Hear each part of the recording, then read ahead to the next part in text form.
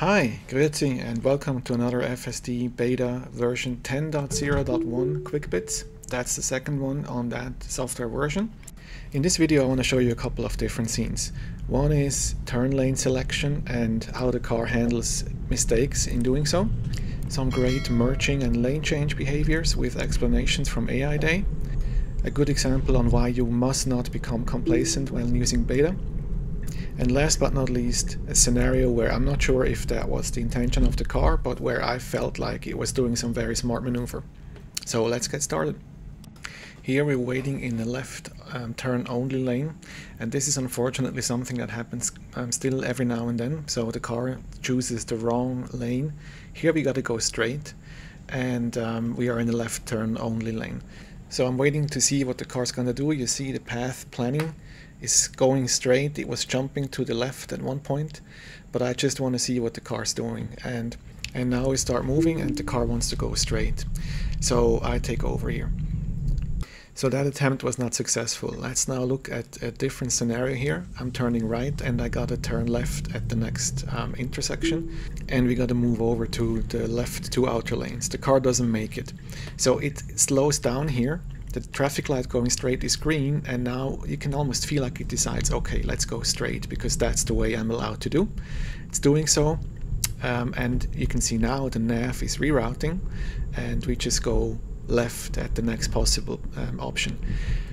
So in this case the car actually did a mistake, but it corrected itself, and the result was a safe maneuver and maybe a couple of seconds or a minute or two longer route, but very safely and the right thing to do in this setup. And I wish the car would do that every time, or actually wouldn't have to do it. That would even be better, not getting into the wrong lane. But if it happens, the action that you just saw is the safe and right way to solve this. Next I want to show you some more clips around merging and changing lanes.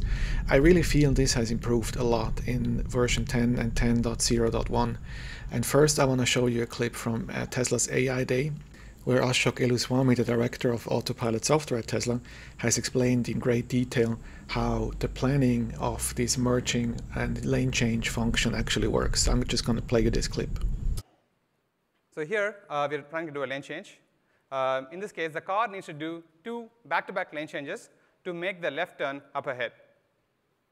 For this, the car searches over different maneuvers. So in the first one it searches is a lane change that's close by, but the car brakes pretty harshly, so it's pretty uncomfortable. The next maneuver it tries does the lane change a bit late, so it speeds up, goes behind the other car, goes in front of the other cars, and finally does the lane change. But now it risks missing the left turn. We do thousands of such searches in a very short time span. Because these are all physics-based models, these futures are very easy to simulate, and in the end, we have a set of candidates, and we finally choose one based on the optimality conditions of safety, comfort, and easily making the turn. So now the car has chosen this path, and you can see that as the car executes this trajectory, it pretty much matches what we had planned. The cyan plot on the right side here, that one is the actual velocity of the car, and the white line underneath it was the plan. So we are able to plan for 10 seconds here and able to match that when we see in hindsight. So this is a well-made plan. I'll leave you a link to that whole AI Day. I highly recommend having a look. I think there is tons of interesting stuff in there. And now let's have a look how this planning actually looks or works in reality. So this is a scenario where I have to turn to the right lane so I can make the entry to my destination. So this is the first try. My car puts on the blinker to turn right, realizes he cannot do it because the car to the right is actually slowing down. It stops blinking and it feels like tries to go ahead of that car. The car to the right accelerates as well.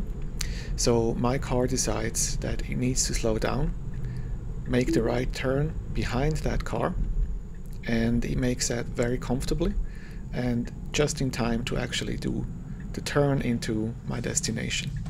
So I think this is a very good example of how this planning actually works, and it's quite impressive. And here is a second example on a highway on-ramp. There is a truck actually to my left here, and the gap is actually narrowing down. The truck is slowing down as well, and my car is kind of trying to find the gap, tries to go in front of that other car, sees a gap behind that white car and decides to take that, and does that very confidently. So again, a perfect merge onto the highway here in this scenario. So these were a couple of good examples, but I also want to show you quite a bad example here. This is an intersection I've been taking probably more than 100 times on FSD Beta, and it was doing it without any problems whatsoever in all of these times, except this time. It did a very wide swerve onto the oncoming lane here for no apparent reason whatsoever, unless I missed something. So if you see something, please leave me a comment, but I haven't seen an explanation of why it was doing this. So these are things that are really a reminder of, never become complacent on when using this, and always be ready to take over, even in situations which the car managed quite well in the past. Next example, this is actually a clip I showed you in my last video of how it dealt with a biker on the road. So it went around it and kind of was aware that the biker was actually coming on the right, made some space to the right. The biker at the same time turned to the left, and it went back, and the space to the right was not needed anymore. So it goes around bikes if necessary, and it does that quite consistently.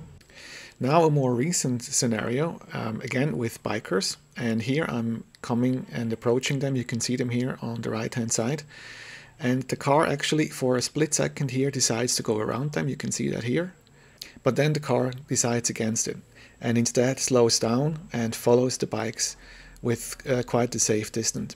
And I was initially wondering, why didn't they just pass those two bikers? And then you can see the navigation route that's coming up is actually, we have to turn right here.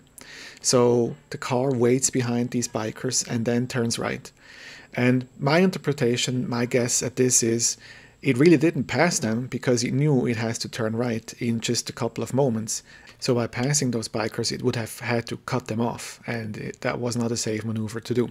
So I quite like that decision of staying behind them, although it might have felt awkward and strange for these bikers, but it was a safe decision. And the last clip I want to show you for today in this video is actually also something where I think the car made a very smart decision.